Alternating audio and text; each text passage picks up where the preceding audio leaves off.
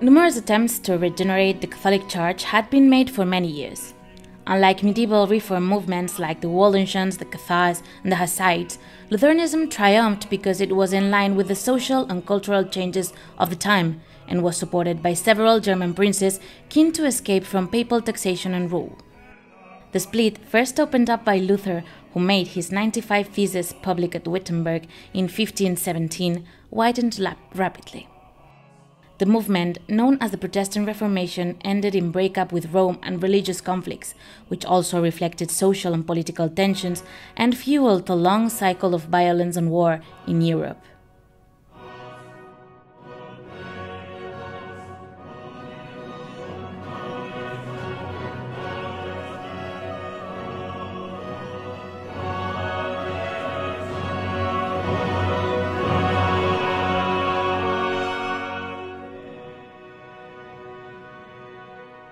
The reform advocated by Luther was based on 5 theological principles, or solae. First, the Bible in the vernacular as the sole source of doctrine. Second, salvation by faith alone.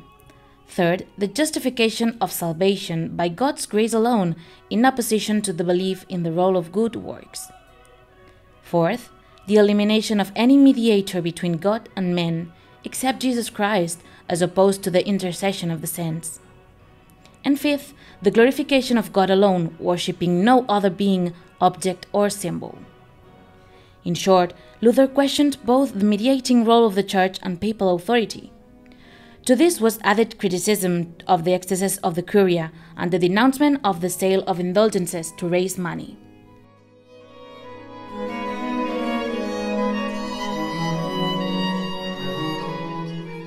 The Protestant reformers shared certain common characteristics, such as humanistic scholarship and especially the legacy of the so-called Brethren of the Common Life, a spiritual movement forged in the Netherlands toward the end of the 14th century, which defended a more genuine, personal religious experience, known as the Devotio Moderna.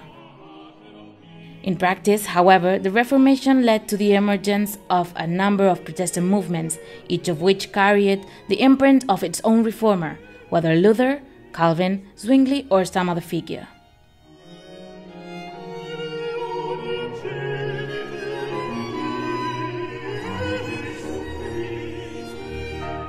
The Augsburg Confession is the name given to the document written by Philip Melanchthon, a friend and follower of Luther, and presented at the Diet of Augsburg in 1530, convened at the behest of the Emperor Charles V. Its purpose was to set out the Lutheran doctrine while also seeking compromise with the Roman Church, but in this endeavor it failed completely. The Emperor commissioned its refutation, and Luther himself considered it excessively submissive. However, the Augsburg Confession continues to exercise its influence even today and can be considered a key document in shaping the Lutheran Church.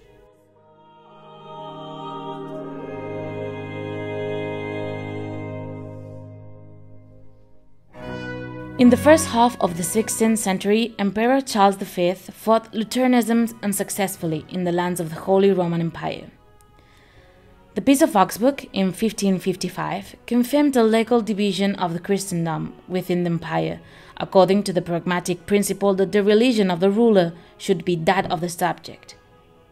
Half a century later, in the territories of the central branch of the House of Austria, Emperor Ferdinand II successfully carried out a harsh campaign of recatholicization with the support of the Jesuits and other religious orders.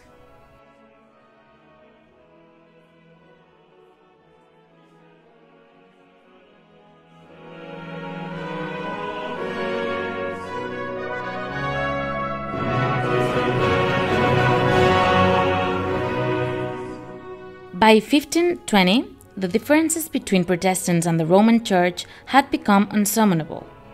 The Church's response was not only reactive, as the term Counter-reformation might suggest, but also, in its way, renewing. That is why, nowadays, this reaction is known as the Catholic Reformation. Together, the founding of new religious orders, including the Jesuits, the establishment in 1542 of the Roman Inquisition to eliminate any dissents, the repressive activity of inquisitorial tribunals in various parts of Europe, the formulation of the Index of Prohibited Books, which included the works of Erasmus, and the Council of Trent, all served to channel the institutional and doctrinal reorganization of a church determined to ensure that its authority and influence prevailed.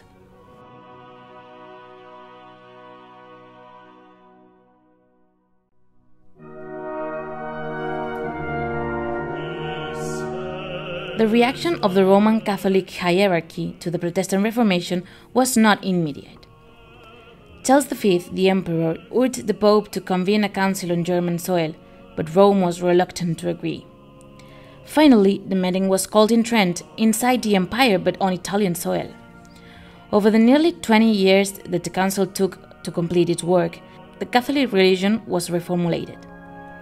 Besides theologically defining the Holy Trinity, the mystery of the Eucharist, the condition of the Virgin Mary, the role of the saints, and so on, the Council also claimed to reorganize the Church and eradicate excesses that the institution admitted to internally. The authority of the bishop was strengthened, and the periodical organization of provincial councils, diocesan synods, and pastoral visits and missions would regulate parish life.